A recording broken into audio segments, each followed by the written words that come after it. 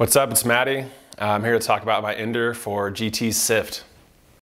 So we went to Louisville because of the Source Distillery. They have a really amazing facility there and for BMX products, shoes, parts, all the stuff. And we were offered to come ride there. It's kind of like GT's little thing inside the distillery. I think the first day and a half we stayed with the indoor park and got some clips in that. And we decided to go ride street.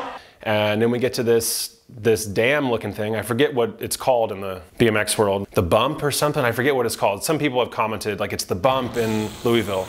Honestly, didn't even see the ledge at the beginning. I was more focused on the bikini model over on the side doing her poses during her photo shoot, whatever she was doing for a fitness competition. But we're riding, having fun, and then all of a sudden Conway is like, yo, Matty, 270 foof that ledge. I was like, what? You know, a lot of people understand your abilities sometimes more than you do, or you can't see them and they can see them. And so thankfully Conway saw that and I got up on the ledge. I don't bring a bike up there unless I'm ready. So I got up on the ledge by myself and just kind of looked at it and I'm getting sweaty hands again. So like sweaty hands, got the hair in the back of the neck popping up, you get all the feels and I just like, grab my bike, let's go do this. So in the past, man, when I get up on something like that, I know what I'm doing. I know what I got to do to bring myself up to that confidence point. If I get up on a ledge, it's like 45 seconds and I'm down. So I wasn't too worried about that, but I'm up here on this ledge. I got my bike and this is the first major thing since I came out of the hospital from being diagnosed with Crohn's disease. I lost like 35 pounds total, so I was like a tiny little thing, and I built back some muscle. I'm now 4 months after diagnosis. I'm on this ledge. I feel great, I feel strong. I'm up to 200 pounds, I feel good. I had like a little weird thing in my shoulder, so I was kind of worried about that. If I right when I pulled up, if it would kind of twinge and send me off of my focused path. But I'm up there and my confidence is wavering hard, and I started to kind of make some weird like animal noises where I wasn't really familiar with that side of myself. Like I got really teary-eyed, thinking how excited I'm gonna be when I pull this, and also what if I crash and eat shit? This is like my first big thing back. Like what am I doing? Should I even risk it? I remember even calling down to Conway like, we can come back tomorrow, like it's all good. And he's like, nah, dude, you're here now. Like, you got this. And I knew the rain could come in the next day. So, all those little extra pressures. And I think it was 8 minutes total of me being up there until I totally went down. I was like, ah, like screaming and tears in my eyes. And I didn't want to have anything to block my vision with what I was doing. So I had to like go through it and like shake my hands out. And I did all my kissing the bike frame, kissing the ledge, all the stuff. And one, I wasn't feeling 100% myself. And I also wasn't trying to just first trip out of the gate, let's go gnarly. We still had what, like 2 more days there. And if you break it down into what it really is, it's like a 90-degree turn to a foofanu and then a 270 turn all the way around. So it's like a full 360. And I hadn't really ever done that. I'd only done like the 90 to 180. But during that fall, like it's just another 90 degrees, and you can kind of land a little heavy on the bump and then roll down, which is what I ended up doing. So thank you, Conway.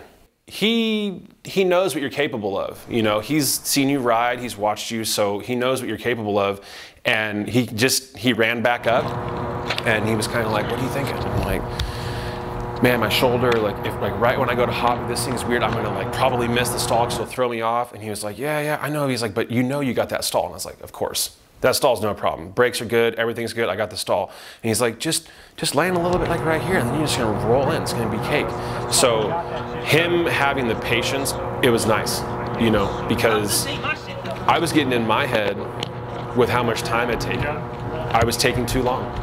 In the world of grab the opportunity when it's there, this opportunity has gone by like 15 times now. The light was dimming, sun was going down. I believe the lights even came on and I was just like, oh my God, I have so many factors pushing me to do this. When you're at that spot, you just gotta identify what you're afraid of and then realize, is that a serious thing? Is it really that serious to be afraid of it? Okay, no, that's not. No, that's not. I've got this.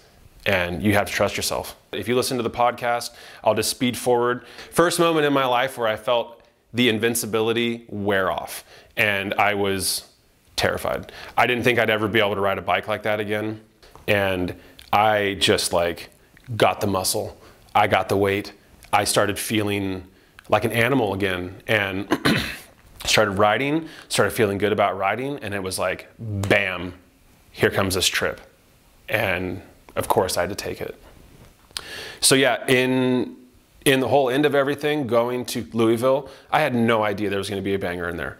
No clue at all. I mean, even going to the spot where it happened, prior to getting up on the ledge, there's no bangers happening here. It was like, this is gonna be a fun day, we're gonna get some clips, cool, it is what it is.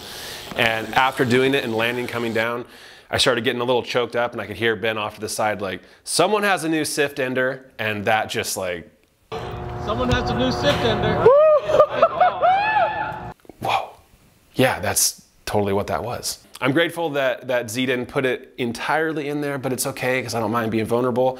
I told everyone, hey, I'm gonna start crying, but it's like happy tears. And there's a couple shots of me just like holding my chest, and it was all probably gonna get choked up again.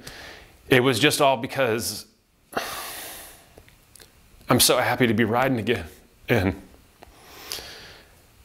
BMX is something that nobody can take away from you. You have it within you and what you're capable of. And I'm just so grateful to be able to still be doing stuff on the bike. So thank you.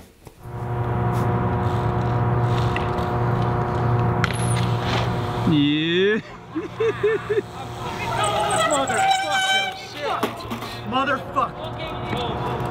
Yes, dude. Yo, that could not have looked any more fucking perfect. Yeah. That fucking thing.